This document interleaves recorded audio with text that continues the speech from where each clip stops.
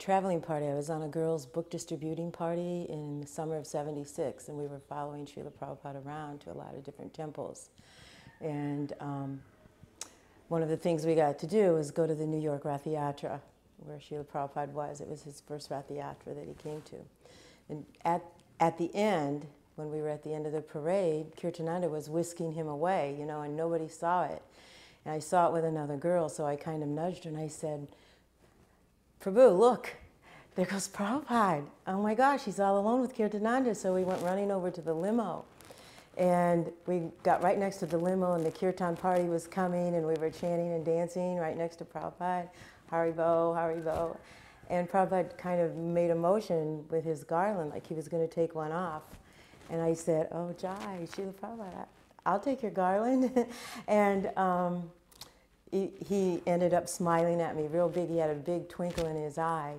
And he ended up taking his garland off. And he leaned over Kirtananda, and he handed it to me out of the window. And it was just in time because all the senior men were going to be there in like 2 seconds, and I knew I'd get knocked out of the way. So to make this story, a little of the background knowledge for it was that the summer before that Rath Yatra, I was in a really bad car accident with 3 other Sankirtan girls. And by the side of the car, my head was off. I mean, I had sustained really massive injuries. None of us really should have lived through it. We ended up in intensive care a long time. So to maintain any spiritual consciousness, and I wasn't initiated yet, and I was trying to chant, but it was almost physically impossible. I went through all the fields and meadows of New Vrindavan, picking all the wildflowers that I used to pick for Prabhupada to make his garlands when I was back at New Vrindavan.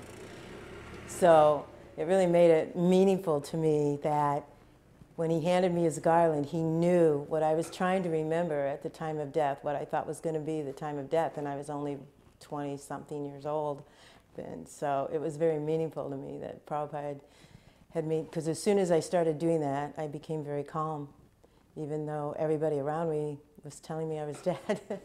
So it was very meaningful when Prabhupada handed me his garland with a twinkle in his eye. I just felt like he knew. The third part of the story, which was really significant to me, is later on, 6 months later, I was out for the Christmas marathon, and I just happened to call home. I went talking to a couple of college friends. I called a friend of mine who is now an airline stewardess, and she said, "Oh, I had that guru of yours on a flight." She was a cross-country stewardess. And she said, "I asked him about you," and I was like, "Oh my gosh, Vicky, what did you do?" And she told me she knew he was a special person to me. So when she had him on a flight, she kept going up to him, asking him if he needed water, if he needed 7-Up. It got to be the end of the flight, and she couldn't hold back anymore. And she said, "You know, I have a good friend of mine, and she's at that farm of yours in West Virginia, and she's just been in a horrible car accident, and we want to know, I'd like to know if she's all right. Are they taking care of her?" And she thought maybe he wasn't going to answer. He just looked out the window for a minute. And then he turned around and said to her, "I am aware of it. Krishna is aware of it, and she will be fine."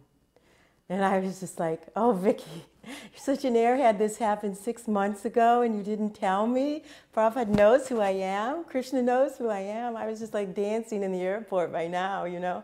I was just like so ecstatic, you know, to hear that story. So it just kind of confirmed what I thought. Je anilo premadana koruna prachu